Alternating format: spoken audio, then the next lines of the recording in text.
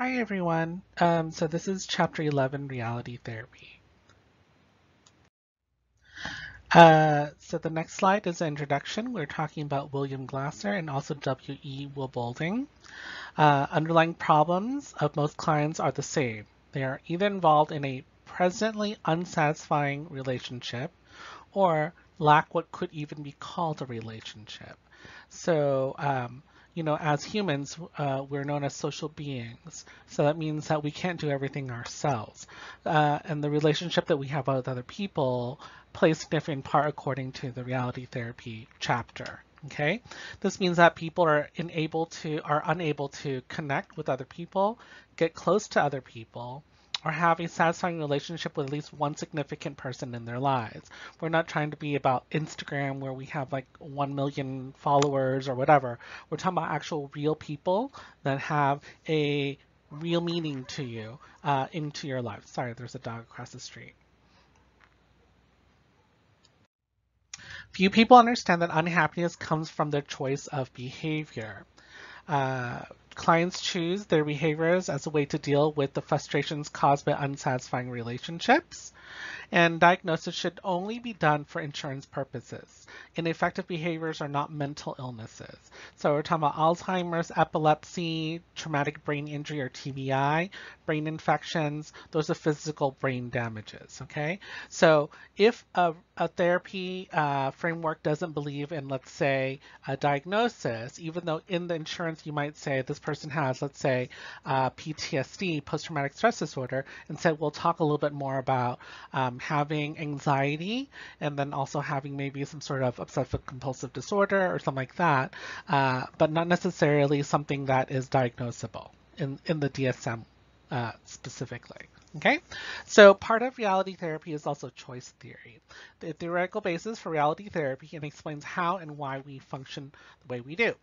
Reality therapy delivery system for people for helping people take more effective control of their lives.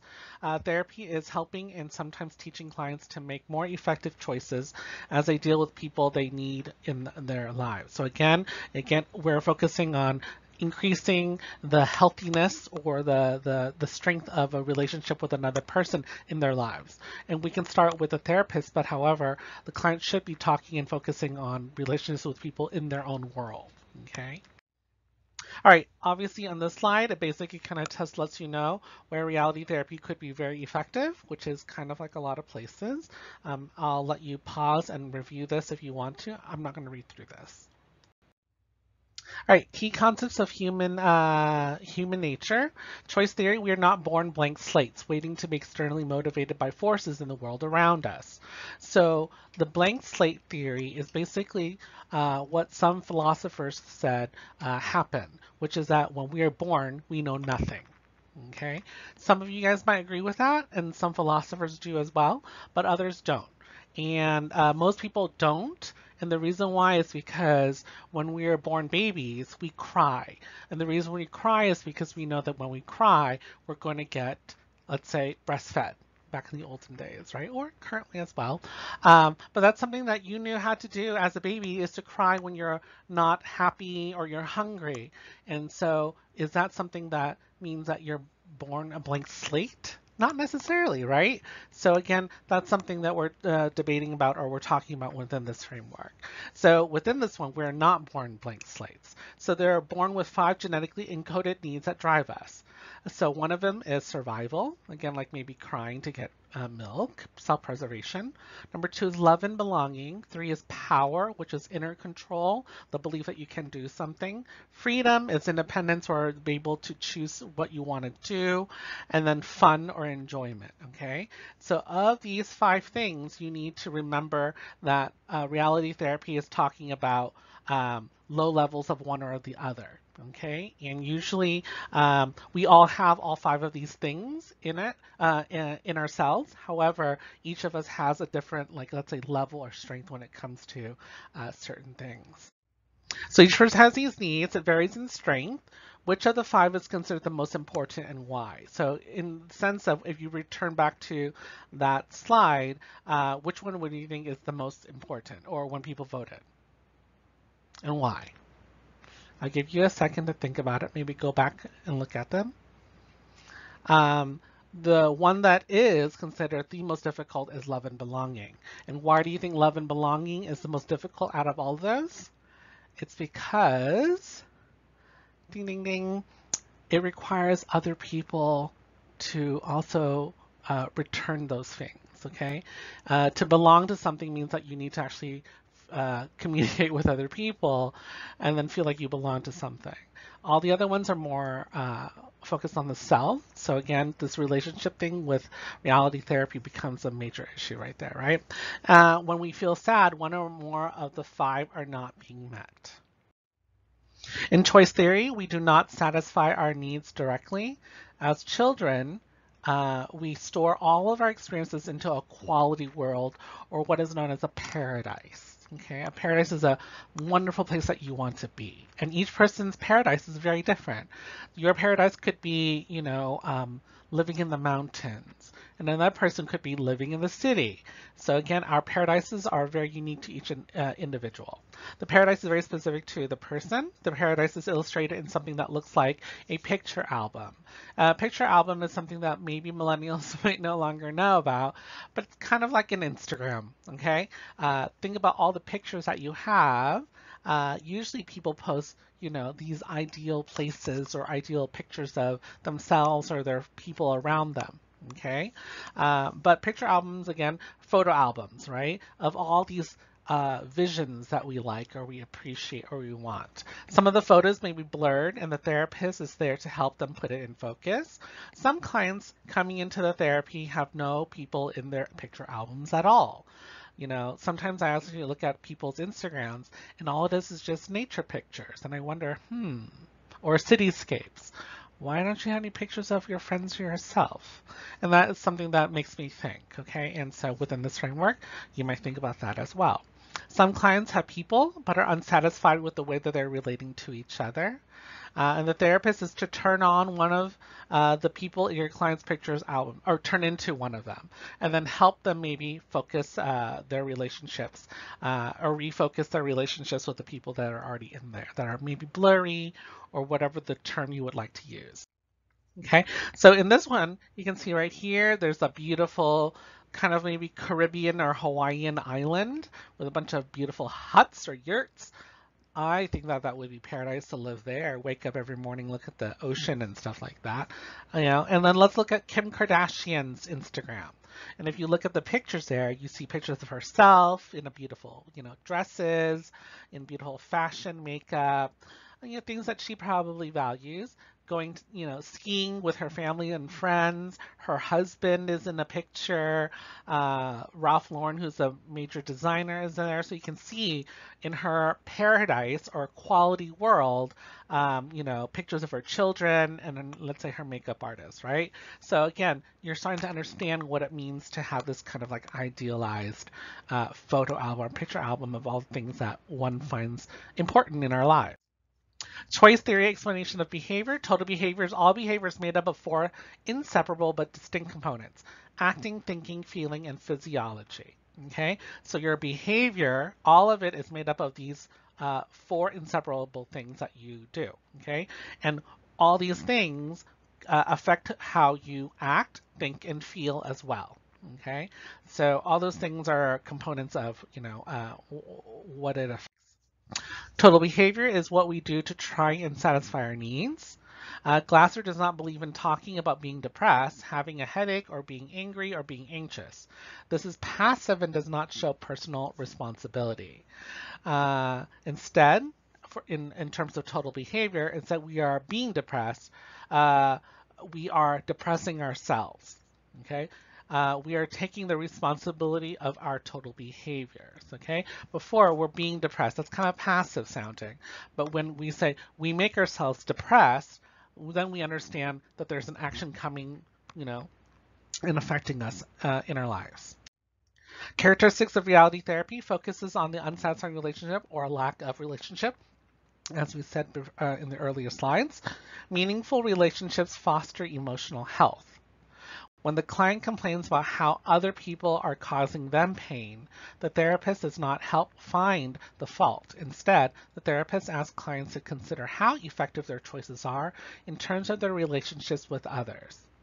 Okay, so how is the quality of your relationship with your family? Okay, how does that basically affect uh, uh, your life, your health, your happiness, your well-being? What the client cannot control is not important. It's what you can control. Okay. Maybe there are people who are really irritating in your lives that you have to live with or work with. Okay. So instead of saying things that you can't control, which is, hiring people or whatever, let's say if it's a coworker, how can you live with these people in a way that won't, make you sad or whatever it is? The only person you can control is yourself. Remember that. A lot of times we in relationships, if we don't know about a lot about relationships, or maybe even when we do, we sometimes think that we can fix people. And then we marry them or we become uh, uh, important in their lives, and then we realize, oh, I can't change them. They never want to change. So there's gonna be no success here. Emphasize choice and responsibility. Reject transference. Transference again is when the client basically sees the therapist as a specific person in their lives or is reminded of that person. Keep the therapy in the present. Avoid focusing on symptoms and challenge traditional views of mental illness. Emphasize choice and responsibility. If we choose all we do, we must be responsible for what we choose. So, for example, at work, if you choose to do good work and cooperate with people, we gain the respect of our coworkers. We can also feel power in our work. Remember those 5 things? One of them is power. Okay. Reject transference. Transference is the way that both therapist and client avoid being who they are and owning what they are doing right now. So, for example, the client says that you remind him of his parents. Your response would be, but I'm not your parent. I'm your therapist. What that does is that's bringing that person back to the present right now, because right now they're thinking about something else about you, but about something else. Not necessarily you as a therapist, but you as, let's say, a parent or something like that. So when instead we're like, nope, you're going to come back and say, no, I am your therapist. Keep the therapy in the present, which is connected to what I just said. Whatever mistakes were made in the past are no longer important. The past may have contributed to the present problem, but the past is never the problem. What has happened is over. It cannot be changed. The more time we spend looking back, the more we avoid looking forward. Again, this is very present focused, right? Here and now, and then also future oriented. We are free to make choices even though our external world limits our choices. And that's something that we talked about earlier with existential therapy as well, where even though we can make choices, there are certain things that we cannot not make choices, which is if we live in poverty, we can't just say, I've decided I'm not going to be poor today. Okay. Or if you have a disability, I'm going to decide I'm not going to have a disability today. All those things are not necessarily because of you, but because of your environment. So there are certain things that you cannot not choose. Okay. Or you can say, I choose not to be Asian today. Okay. Or something like that. And remember that. Avoid focusing on symptoms. Focusing on the past protects the client from facing the reality of unsatisfying present relationships. People who believe that they have a symptom will believe that the only way to be happy is to be symptom free. They refuse to believe that they are suffering because they choose that behavior. All right, challenge traditional views of mental illness. Psychiatry can be hazardous to both physical and mental health. Criticizes heavily, depending on the DSM for diagnosis and treatment. Criticizes the widespread use of psychiatric medications. And why is that? The reason why is because when you take the medication, then there's also additional things that could happen to that person as well. We're talking about side effects and stuff like that, which causes other symptoms as well. So we're talking about, the fact that medication doesn't always, is not always like a cure-all or a magic potion. If you don't have problems, they have solutions that don't work. So they're trying this solution, they're trying this solution, they're trying solutions, but these solutions are not working for some reason. So maybe they go to therapy is to help them find the right solution that does work. All right, therapeutic process, therapeutic goals. The goal is to help clients get connected or reconnected with the people they have chose to put in their quality world or their paradise.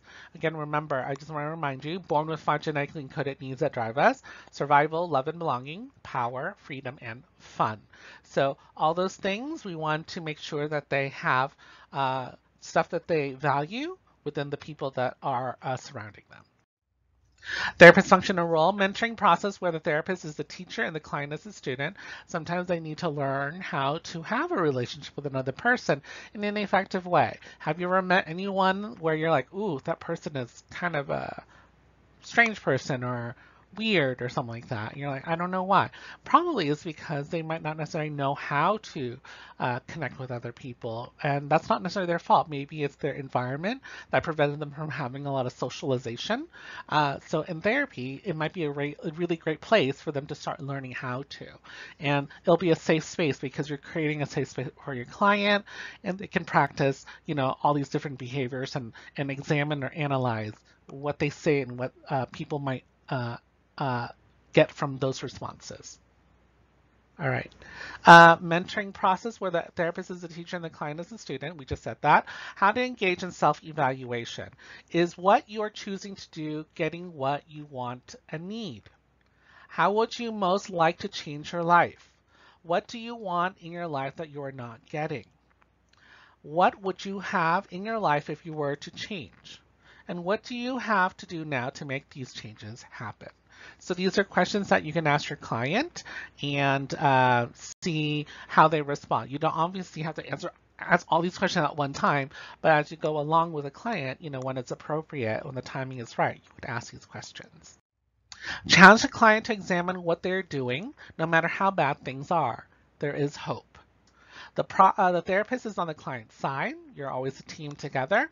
Together, they can creatively address or a range of concerns and options. Again, that's why they're going to therapy, is to be able to talk to someone that they can trust and to work things out in their lives. Clients' experience in therapy: do not talk too much about the past or about the symptoms. Emphasis is on action. When clients change the way they're doing, they change how they're feeling and thinking. Remember that with behavioral therapy and cognitive behavioral therapy. Self-evaluation process: is what you're choosing to do bringing you closer to the people that you want to be closer to right now? Is what you're doing getting you closer to a new person if you're presently disconnected from everyone? So those are things that really require a client to be introspective and to really see, hey, is my yelling and throwing tantrums really bringing anyone closer, or is it driving people away? So if it is, and I want to, and I know that this is now considered, let's say, inappropriate, maybe I should consider changing. Okay. Clients should sense some urgency, and that means kind of like having some anxiety, which is good because they can then now use this into their real lives, and it can be quite nerve-wracking, trying to have all these new behaviors that you've never tried out before. Relationship between therapist and client is supportive, obviously, sees the therapist as skilled and knowledgeable. So you become a model for them. They're going to observe you, how you present yourself, how you talk to other people, or how you talk to the client themselves, and then they might follow along with it. Okay. Application: therapeutic techniques and procedures that practice reality therapy. Cycle of counseling. Two major components. Number one is creating the counseling environment, and then number two is implementing specific procedures that lead to changes in behavior. So the number one is having a safe space for your client. Number two is having basically kind of a treatment plan where they can practice these changes in their behaviors. The counseling environment, when we talk about that, support and challenging environment allows clients to begin making life changes. So you're not going to argue with them. You're not going to attack them. You're not going to accuse them or demean them. You're not going to boss them around, criticize them, find fault. You're not going to force them to do something, coercing, or encouraging excuses or holding grudges, instill fear, and giving up easily. Okay, so those are things that you don't want to do with a client because that's going to prevent them from moving forward. Procedures that lead to change: we're motivated by change at number one when we are convinced that our present behavior is not meeting our needs. So when we realize, hey, what we're doing right now is so not cool to most people and that's why they are avoiding you, then you probably want to change, especially if you really want to have a relationship with someone. And number two, when we believe we can choose other behaviors that will get us closer to what we want, then that means, okay, maybe I try this out and I think this makes more sense, then they're going to adopt these behaviors. So what does the client want from therapy is something that you would want to ask them directly. Ask questions about their choices and their relationships. Okay? If they do have relationships or if they don't, talk about those things and see and examine it. Listen to the client talk. See if you can pick up any patterns, any behavioral patterns, or any observations that you think is important for your client to also understand and see as well that they might not notice. The first session defines what the wants of the clients are. Key unsatisfying present relationships if they do. Key question is whose behavior can you control? Remember that was a question we talked about earlier, and the only person that we can control behavior-wise is your own self, right? So again, reminding them that, letting them realize that as well if they don't realize that already. Second, and so on sessions, how clients can make better choices. Clients can learn that they are not at the mercy of others. They are not victims. The WIDEP system is the WDEP, which stands for wants. So exploring your wants and needs and perceptions, direction and doing, and then evaluation or self-evaluation, and then planning and action. Okay. So wants. The heart wants what it wants, just like Selena Gomez says, right? Her heart wanted Justin Bieber for quite a long time, if not still, we don't know. Assist clients in finding their wants and hopes. They are related to these 5 basic needs. Remember before when we were talking about what do you want? Explore the picture album and quality world of that person. What do you want from your friends and family? If you were the person that you wish you were, what kind of person would you be? That's a really insightful question, right? So it's something that you would want to ask the clients and hear what their responses are. What would you be doing if they were living as you want to, or if you were living as you want to? What do you really want to change in your life?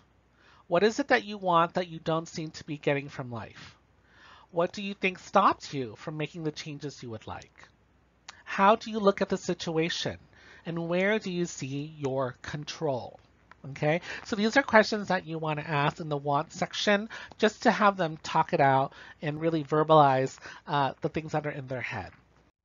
Direction and doing, remember the WD now? What are you doing? Even if the problems are rooted in the past, clients need to learn how to deal with them in the present by learning better ways of getting what they want. Ask about the overall direction of their lives and where they're going and where their behavior is taking them. So you might want to be asking questions like, what are you doing now?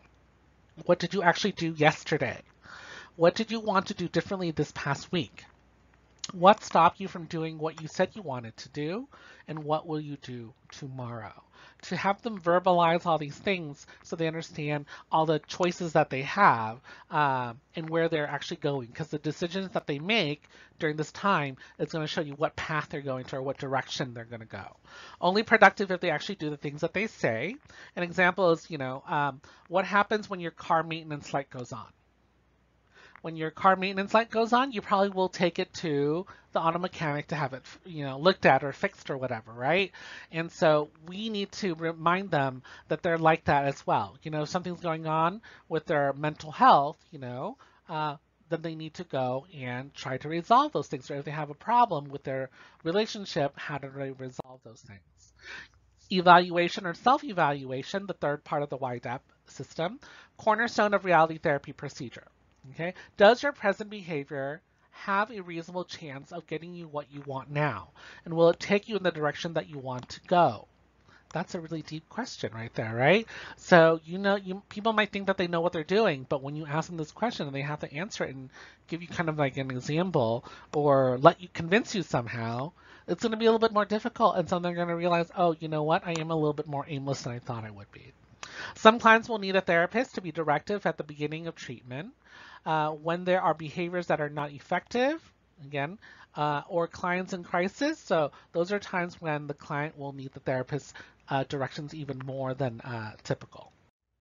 Examine behavioral directions, specific actions, wants, perceptions, new directions, and plans. When it is with a partner, is your current behavior bringing you closer to people important to you, or is it driving you further apart? Is what you are doing helping or hurting you? Is what you are doing now what you want to be doing? Is your behavior working for you? Is there a healthy congruence between what you're doing and what you believe? Is what you're doing against the rules? Is what you want realistic or attainable? After carefully examining what you want, does it appear to be in the best interest in the best interest of others? So these are again are questions that you would want to ask your client if they were in, like, let's say a couple's issue. Planning and action. What is your plan? The process of creating and carrying out plans enable people to begin to gain effective control of their lives. Obviously, this is the time where basically what they are going to do with their lives is going to change their lives, right? So this is a really important part. This is the action-oriented part. Plans give the client a starting point, hope, and can be modified along the way. Again, if a plan doesn't work, we can alter it because we're like, you know what, we tried this and it didn't work, but that's okay because we all need to grow and learn. We can't all be perfect and make the right decisions every time. Plans are only effective if the client have done honest self-evaluation. Remember, that was a cornerstone, is self-evaluation. So if they really mean it and they really want it, then it's more likely it's going to happen. A good plan is called SAMIC. If you look at this, I mean, again, it's SAMIC, but it should be SAMICCC, which means your plan or your framework, let's say your treatment plan should be simple, attainable, measurable, immediate, involved, controlled by the planner, which is the client, committed to by the client, and then also consistently done, again, by the client. So those are things that will help have a plan that is very effective and most likely be realistically achieved. Application group counseling, meet their needs to the group, relationship with group members. Members take a lead in deciding what is homework, so you're letting the group decide what to do. Change will not come from insight alone. So just because you realize something doesn't mean that it's going to change your behavior, because sometimes we realize, oh, maybe I'm not so great here. No, we need to actually start doing those things as well, and that's really important. Change does not come from insight alone. Watch when other members are ready to change, so the clients are encouraged to notice other people. And if certain members don't ever change, then they'll have to take more active role in creating change.